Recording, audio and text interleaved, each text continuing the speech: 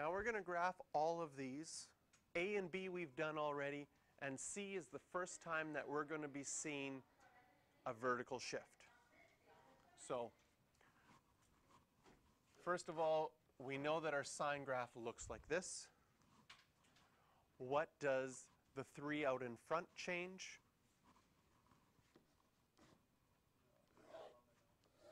It's going to change our minimum and our maximum, our amplitude. It's still going to go from 0 to 2 pi, split it up into 4 sections.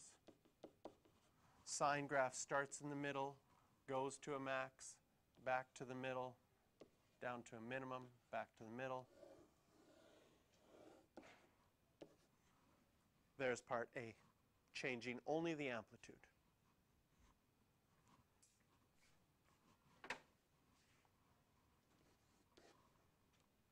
For part B, oh, and this one said between 0 and 2 pi, so I should erase some stuff. Perfect. For part B, now that 3 is inside. What does that affect? It's horizontal compression by 1/3. That's going to affect our period. Our period, instead of being 2 pi, is now going to be 2 pi over 3. What's half of 2 pi over 3? Pi over 3. What's half of pi over 3? Pi over 6. 1 pi over 6, 2 pi over 6, 3 pi over 6. I could have reduced that to pi over 2, but I'll just write 3 pi over 6 for now. The amplitude of this one is still going to be 1 and -1. It's a sine graph. Sine graph starts in the middle, then goes to the maximum, back to the middle, down to the minimum, back to the middle. And I've drawn it with the arrows again, and they say only to draw it to 0 to 2 pi, so I'll erase them. Perfect. Oh, from 0 to 2 pi. Oh.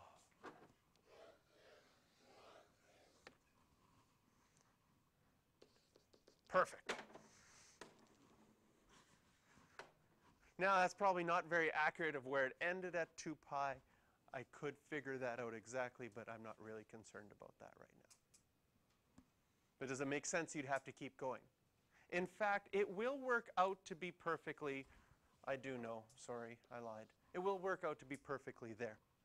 Because if you compress it by 1/3, there will now be 3, count them, 1, 2, holy smokes, 3. Nice. 3 complete periods between 0 and 2 pi, because you've compressed it by 1/3. Okay? If you draw this on your test, I'm going to be mad at you for neatness, but I can get away with that. Now, part C, what's going to happen to our graph if we have that +3 at the end? It's going to move up 3. How are we going to show that for graphing, and what are we going to use as strategies? Is any time that you move something up or down,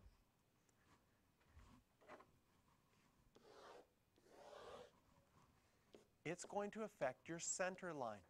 Your center line, your sinusoidal axis, your average was always at 0, and we didn't do anything with it. But as soon as we move our graph up and down, we're going to draw a horizontal line, label it as y = 3 to label our sinusoidal axes. Because it's going to help us graph sine, cos, and sine and cos quicker, is what we're going to look at maybe tomorrow or Monday. It's going to allow us to graph it quicker without having to do the same kind of transformation rules that we did in the past. Because these points on a sine and cosine graph with pi and pi over 2, when you're multiplying and adding numbers to them, it's very easy to make some mental math mistakes. So what we're going to find out is, well, since the center line is at 3, our amplitude is still going to be 1. So what is the maximum this is going to go up to?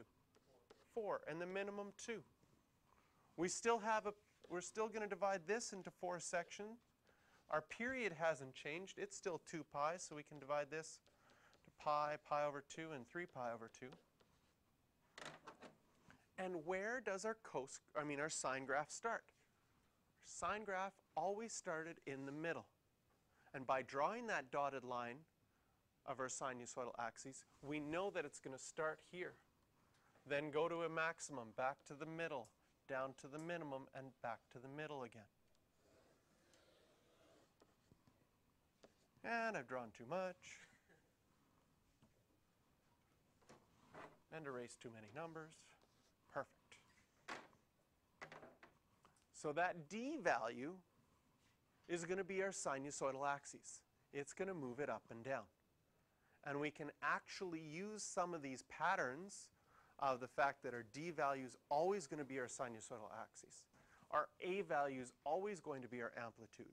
Our b value is always going to affect our period, because our period is going to be 2 pi over b for sine and cos, or pi over b for tan.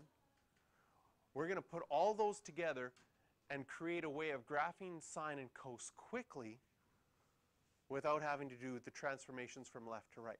You still could do transformations from left to right, a, then b, then c, then d, but some of these things are going to give us shortcuts. Like the fact that we know the d is going to be our sinusoidal axis, we can actually start with our d value.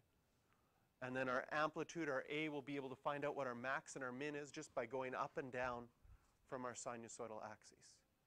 We'll be able to label our period along the bottom, and we'll be able to draw it with a dotted line to see what it looks like before we shift it left and right.